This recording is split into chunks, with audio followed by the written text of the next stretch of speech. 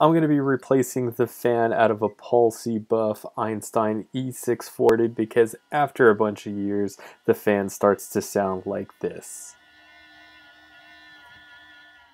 So I let the unit cool down, and now I'm going to flip it so that I'm looking at the bottom, and I'm going to unscrew the 4 Phillips head screws right here.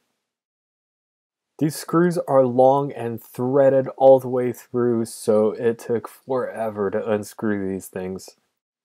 Now I'm going to flip it right side up, and the top cover will slide out.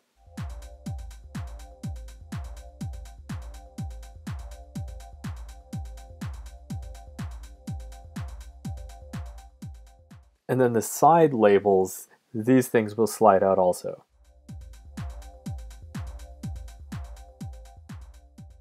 Flipped it over so that the bottom's facing up and the components just slide right out. Now we get to see the fan, link in the description for the fan I used as a replacement, but it's a 40mm by 40mm by 10mm 12 volt DC 0.15 amp. And just a few seconds ago, you saw me take the back panel off and some of the buttons, just make sure that they're accounted for.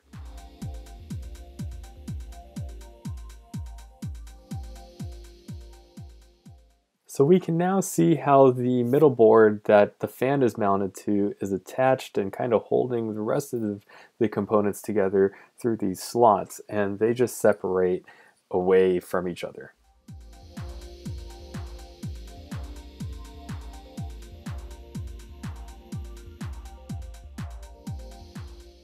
And now we have the board that we need to work on so that we can take this fan off and put a new one back on.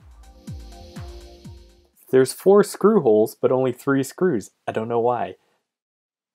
At this point, I've dismounted the fan, soldered a new one on. Splicing probably would have just been fine. So I've done this to 2 units, and they had different fans in them. One was 0.1 amp and one was 0.15 amp. And here's the replacement fan that I used. Again, link in the description.